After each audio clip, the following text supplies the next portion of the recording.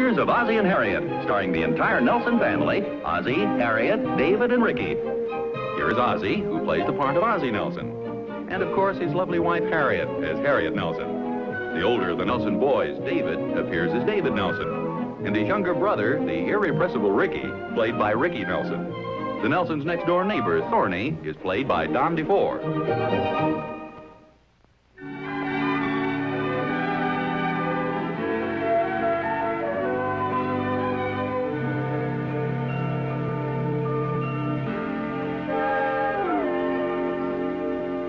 Hi, Oz. Oh, hi, Thorny. No, please, don't do that. Well, why are you doing it? Well, this happens to be my house. You sure you don't need any help? No, thank you. I can handle it all by myself. Thinking of painting your house, Oz? Well, I didn't say that. I know you did. That's why I asked. Sure needs it. I asked you not to do that, Thorny. Would you want to paste it back on? Be ridiculous. You want to come over and peel some off the side of my house? Does your house need painting? I didn't say that. No, but you had your house painted the same time I had mine painted.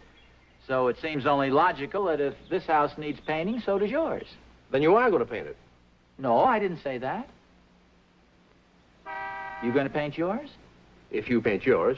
Oh, no, you don't. Oz, is there any law to prevent me from painting my house when you paint your house? No, there isn't. I use the same quality of paint, don't I? Indeed you do. I've even used the same painter. And paid him less money than I paid him. Struck a nerve, huh? Seems to me you ought to be an expert on nerve. You've sure got enough of it. Oh, now, wait a minute, Oz. How selfish can you get? Or to put it another way, how cheap can you get? It isn't a question of being cheap. I just resent your tactics. I go all over town getting estimates, select just the right paint, make a deal with the painter. He gets halfway through painting my house, and you come over and dicker with him to paint yours for less money. And furthermore, you did the dickering on my time. I happened to be watching him while he was working, and it occurred to me that he'd have a lot of paint left over. And since he just had to move his equipment across the driveway to my house, he ought to give me a break on the price. When are you planning on having your house painted, Oz? No, you don't. This time you can have your house painted first, and I'll get the break in the price. Gonna have it done next week? I'm not saying. Oz, what kind of a neighbor are you, resenting the fact that I saved myself a little money? Didn't cost you any more, did it? No. Well, when are you gonna have it painted? I'm not gonna tell you. Look, why don't you have your house painted first, and then I can save a little money. You think I'm crazy? Why should I let him do my house first? Let him practice in yours. Besides, it's cheaper that way. Look, Thorny, besides the fact that I resent your chiseling in on my paint job, I don't like the idea of your house being painted the same color as mine. Oz, you've done some low things to me, but this one is the lowest. I'm just protecting my individuality. Cheapness, selfishness, thoughtlessness. Yes, I guess you could call that your individuality, but if you want my opinion, you're just a carbon copy of me.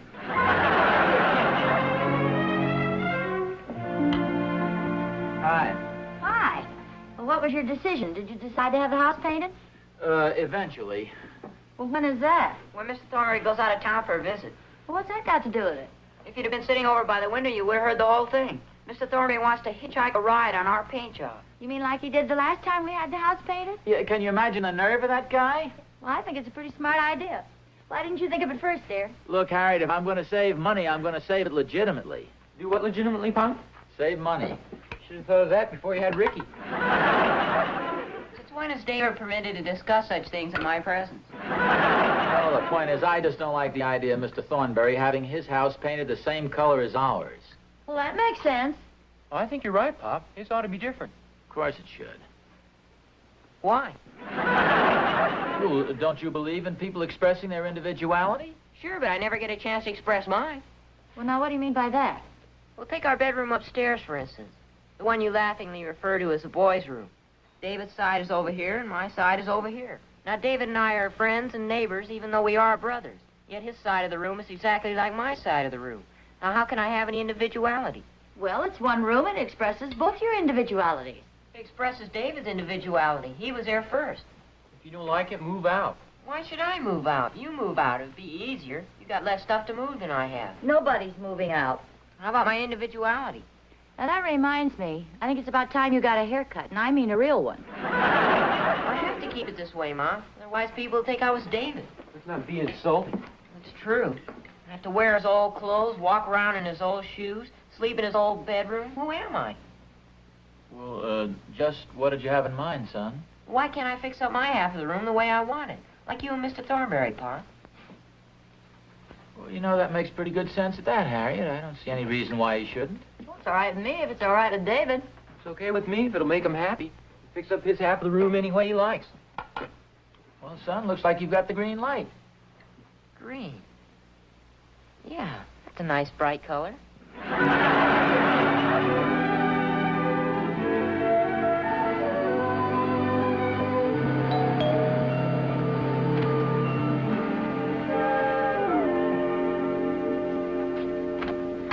Hello, Mrs. Nelson. Well, hello, Mr. Baxter. Come on in. Thank you. I haven't seen you since you painted our house. I guess it's about time again. My wife said Mr. Nelson called and wanted me to come over and give him an estimate. Oh? Well, he has been talking about having the house painted. Oh, Mr. Baxter? Oh, no, Mr. Nelson. I'm sorry I couldn't get here earlier, but I just got your message. Oh, my message? Yeah, my wife said you called and wanted an estimate. Oh, this is quite a coincidence, but I didn't call. You didn't? No. Well, she said it was Mr. Nelson. Well, what it could have been? Hi, Mr. Baxter. Oh, hello, Ricky. The room's right this way, sir. Oh, son. You mean to say you phoned Mr. Baxter? Well, yes, sir. Didn't your wife give you the message, Mr. Baxter? Yes, she did. I just assumed it was your dad. Oh, my voice is getting pretty deep lately. I'm wondering if you could give me an estimate on how much it would cost to paint half a room. It wouldn't cost as much as the whole room, would it? I guess not. Ricky, we're not going to paint one half of the room one color and the other half another. Why not, Mom? You told me to express my individuality. Now, look, son, we don't mind your fixing up your half of the room, but no paint and do it yourself. Oh, I guess I better call the Emporium and tell him not to send over the interior decorator. I better make sure he does it.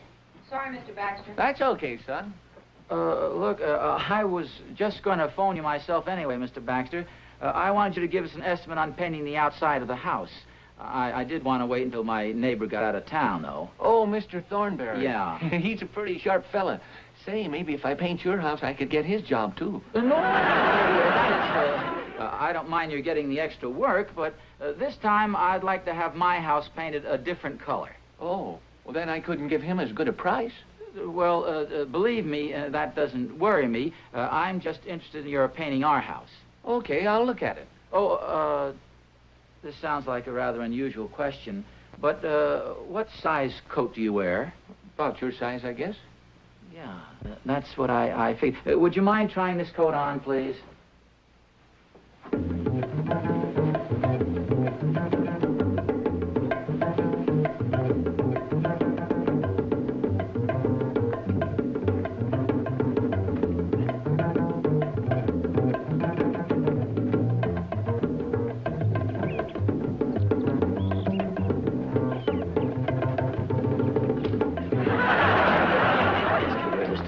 Mr. Baxter, but you understand I don't want my neighbor to recognize you. Oh, that's okay, Mr. Nelson. I'm kind of peculiar in some ways myself. Now, I think the house is substantially the same as it was the last time you painted it.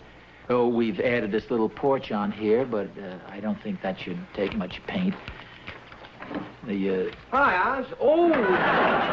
Hi, Thorny. How are you? Now, as I was saying, I think maybe if we spaded up over there, Mr. Gardner, and put some roses perhaps over there, and maybe some, Thorny, I'm just talking some business with this gentleman, and then perhaps some ivy might be nice, Mr. Gardner. Thorny, I'll see you later. We're talking some business here. So long. So long, Mr. Baxter, and when you finish painting Mr. Nelson's house, come over and we'll talk some business.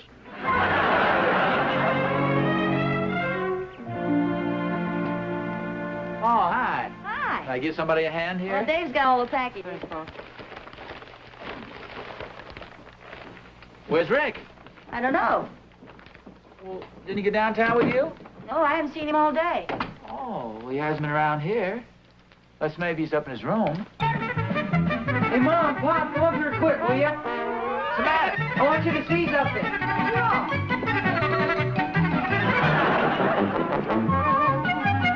Now take a big deep breath, and if you feel real brave, take a look at our roof.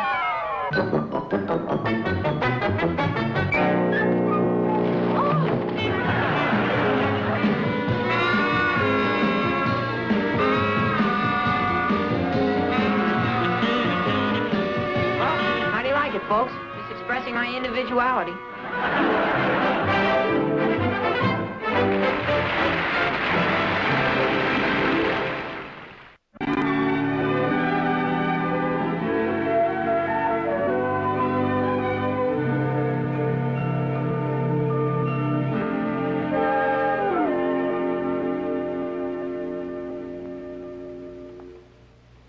Oh, thank you, dear.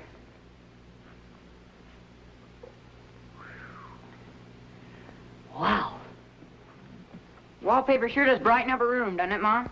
Oh, that's putting it mildly. Rick, who gave you permission to do all this? You did, Pa.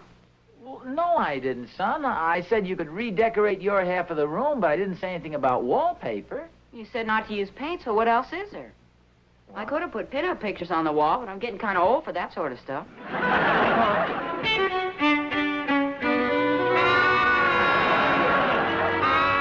what a ham.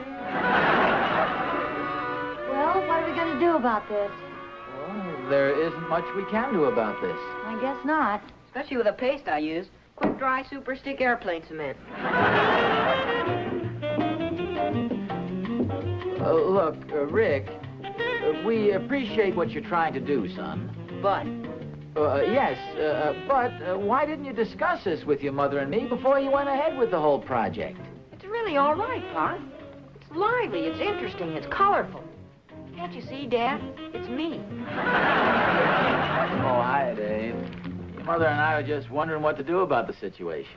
Well, it's pretty rough, Pop. I've been sitting up there trying to read, and I can't even keep my eyes on the page. Those wallpapers keep pulling my eyeballs right out of my head. I'm getting eye strain from trying to follow the designs. Where did Rick get that collection anyway? Well, you know Lassiter's paint store? Yeah. Well, he got them out of the trash can in the alley. I can believe it. It's getting so I can't even invite my friends up to my room. Oh, come on now, Dave. It isn't that bad. Well, it's pretty rough, Mom. You should try staying up there for a while. Well, yeah. I cleaned up there today. If you find any dust in the room, it's because I did it with my eyes closed. How about this? Found it in a junkyard. Oh, you didn't have to tell us. Pretty individual, huh? Holy smokes, what a horrible monster. I bet you I'm the only guy in the neighborhood with one of these.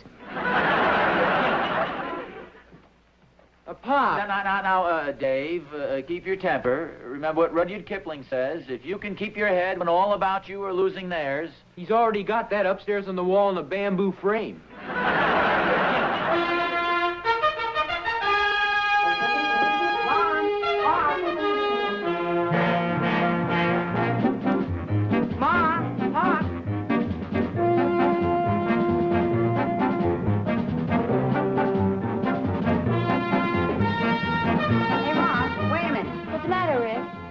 Like a snitcher, but have you seen what David's done? Well, he told me he was going to redecorate his room, but I haven't seen it yet. He's painting his side of the room. It looks ridiculous. Come on, if we hurry, we can stop before it's too late. No, now, wait a minute, Ricky. Let's be fair about this. This is David's side of the room, and he's just as entitled to express his individuality as you are. Yeah, but it looks ridiculous. I think he's gone off his rocker. Well, nevertheless, this is between you and David. You fellas share the same room, and I think you should work the situation out between yourselves. Okay. If you're going downtown, you better bring him back a straitjacket. Come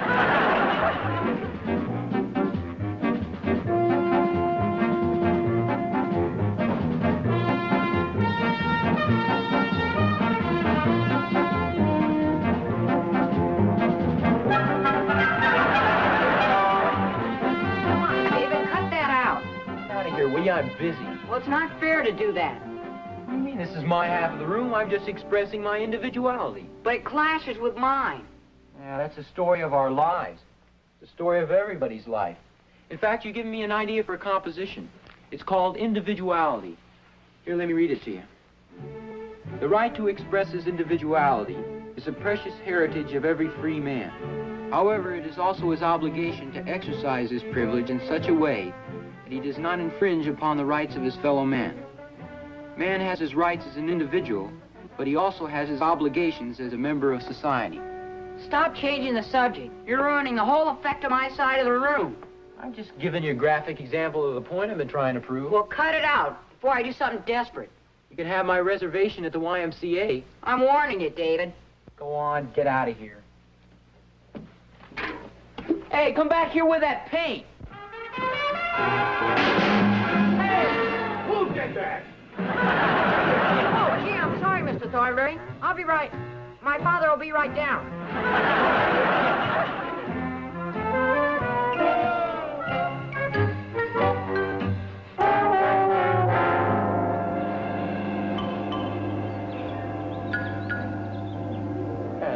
That looks a lot better, doesn't it?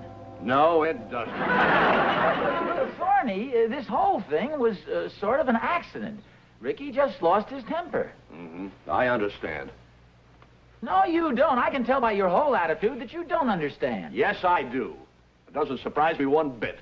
How can a kid learn self-control when he's got a father who's always going around blowing his stack? Wait a minute. I never blow my stack, as you so crudely put it. Never? No, never. What color are you going to paint your house, Oz? That's none of your business. Okay, what color are you going to paint my house? Your house? Yeah, this one here. This black one with the white trim all around it. You really think I'm going to paint your house? Well, not personally. I'd recommend Mr. Baxter. I've used him before, and he's very reasonable. Now, just a second, Thorny. Just because Ricky happened to splatter a little paint on your house doesn't entitle you to a complete paint job. Well, have it your own way, Oz. Of course, it'd be a dirty shame to waste this lovely weather in a musty old courtroom. I think my old friend Judge Hopkins is on the bench. The man you beat in the playoffs at the Rotary Club golf tournament. You know, the one you accused of kicking his ball out of the rough. Good old Sorehead Hopkins. Well, I'll think it over tonight. Okay, Oz. Sleep tight.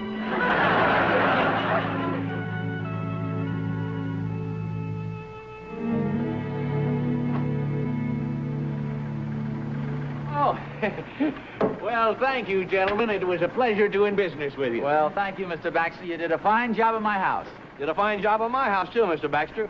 Thank you. Bye. Bye. You know, he did. He did a swell job on both houses. Look wonderful. Fresh, clean. Identical. You know, I'm a little disappointed in you, Oz. You're always a guy who stands up for his principles. I know this sounds foolish, but I didn't really think you let money influence you. But when I got down to hard cash, you gave up your individuality. Come on in the house and have a couple of cookies with me. Thanks, Oz.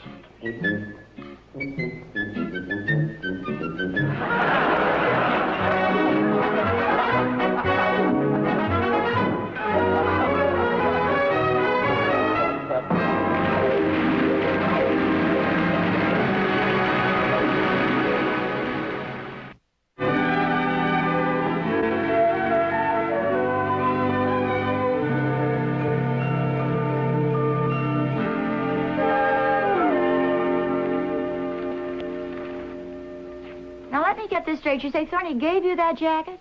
That's right, and the shirt and tie, too. You know, he's really a good guy, Harriet. I think he felt a little guilty because he got the same deal with Mr. Baxter that he did last time. Well, I must say the outfit certainly is a bold stroke for originality. I don't think you'll see many more people dressed just like it. I think it's kind of youthful looking.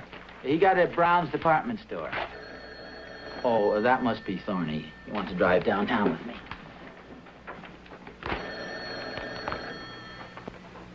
Hello? Oh, hiya, Thorny. Yeah, I'm wearing it right now. Gee, thanks again. It certainly was a nice thing to do. It fits me fine, too. Ozzie? Yeah, I'm talking to Thorny. Well, I don't know, but it must have set you back plenty. Ozzie? Pardon me, Thorny. Yeah. Did you say Thorny got that jacket at Brown's? Yeah, that's right, Brown's. That was Harriet. She thinks the coat's terrific. She wanted to know where you got it. Yeah. Well, gee, thanks again, Thorny. It's real great of you. Swell, Oz. Glad you liked it.